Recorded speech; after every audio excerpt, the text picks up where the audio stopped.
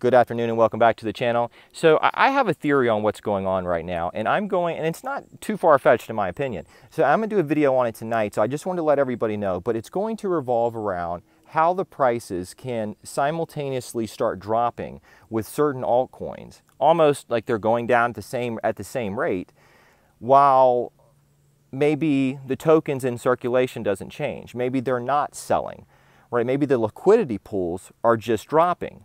Right? For AMP's case, maybe the spending capacity on the network is dropping, which it is right now, right? And it was up significantly yesterday, and now it's going down. So the question that I want to ask and the thing that I want to explore is, what are the limitations that are set with larger investors staking their tokens?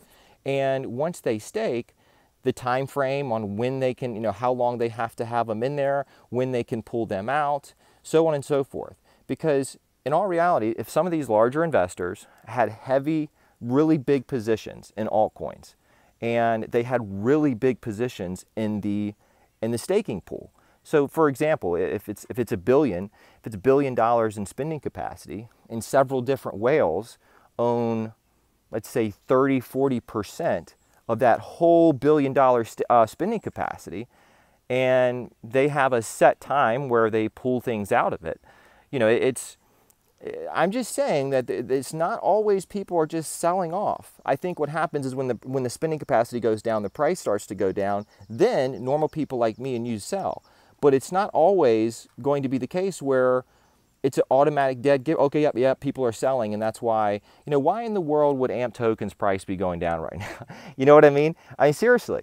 It's the amount of volume that's been going through there in the past couple of days is insane, but the spending capacity on the network is going down. And all I'm trying to say is that could solely happen by larger investors pulling their funds out of staking. They don't necessarily have to sell. They don't have to sell at all. They can just pull them out of staking, and it would cause the price to drop, right? So I'm going to do a video on this tonight. I'm going to explore this more in depth, but I just wanted to get this out there.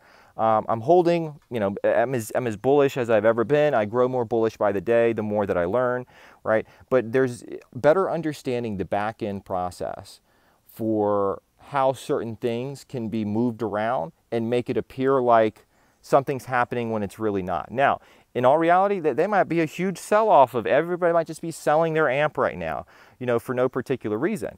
But I'm telling you, I think that there's something to this, and I want to explore it more. So I'm gonna do a video tonight. If it rolls into tomorrow, just check back tomorrow. But like, share, and subscribe, and greatly appreciate everybody who has so far.